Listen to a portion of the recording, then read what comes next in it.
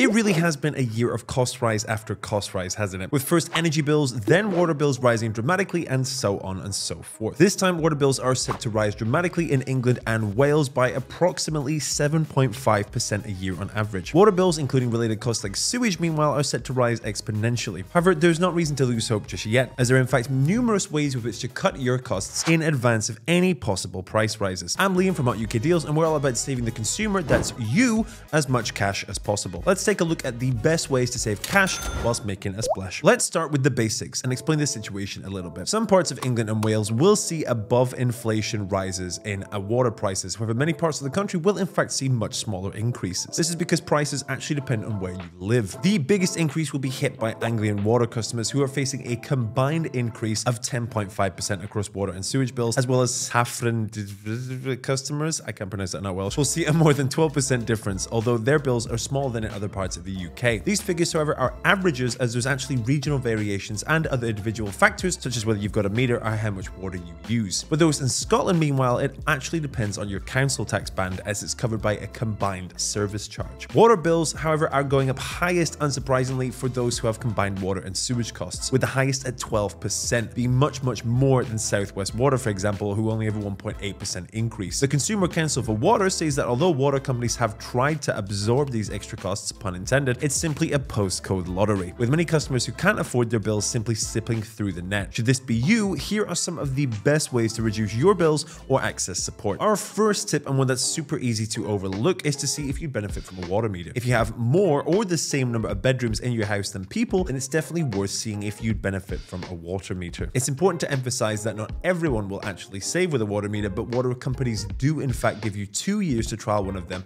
and you can simply switch back at any point if you're unhappy. If you're unsure, the Consumer Council for Water has a water meter calculator on its website, and this can help you to work out if you'd actually save by picking one up. Now, I know this tip sounds ridiculously obvious, but some of the methods with which to achieve it certainly are not. But it really pays to reduce your hot water usage. So much of the water that we oft use in the home comes from the hot tap, meaning installing a water meter helps to double up on both water as well as energy savings. Studies that have shown that having daily shower time from 10 minutes to 5 minutes could mean a saving of more than 700 quid per year, which is the amount from both the combined electric and water savings. On that note, you can also reduce both your water and electricity usage by installing a water efficient shower head. Our third tip is to sign up for a water social tariff. Sadly, you can't change the water company that you're with, unlike with gas and electricity in the UK, but you may in fact be able to switch your tariff. All water companies will offer reduced tariffs to low-income customers and households, but the eligibility of this type of support varies from company to company. However, many people don't know about this kind of help. Often, to access it, you'll need to contact your water company directly. If you're concerned about your water usage, however,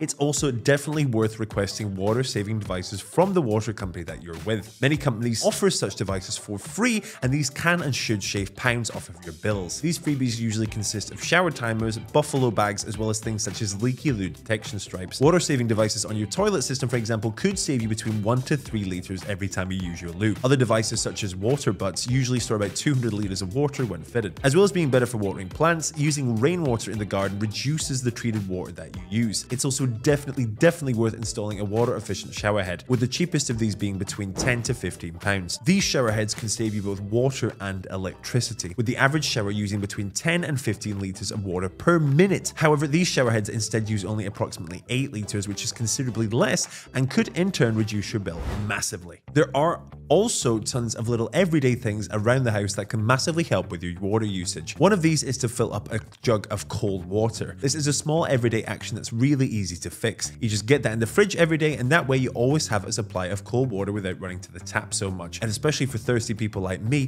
this is super useful. Other hotukdeals users have also suggested to us one more tip, namely to make sure that you use your leftover cooking water or water from rinsing your veg. This is great to water your plants with or to use on the garden. If you've got a dishwasher, meanwhile, dishwashing actually saves around 6,000 liters a year, and not pre-rinsing your dishes before they go in saves another 1,000 liters per year. We've already done a fabulous video on saving up on many of your energy bills, including water in fact, so make sure to give that a wee view for more essential advice on saving money around the home. With so much of our everyday spend increasing exponentially for over a year or so now, this news will no doubt be a real annoyance for some of us and push the other ones of us yet further closer towards fuel poverty for others, with a big variation between areas of the country. What do you think of the price increases, or perhaps you've a fab way with which wish to save or skimp on your water bill around the home or elsewhere. Don't forget, of course, to have your say and leave your thoughts and suggestions in the comments below. And certainly, of course, don't forget to like this video and subscribe to our YouTube channel here so you never miss out on all of the very best ways to save. All links are in the bio. Thanks for watching from Hot UK Deals.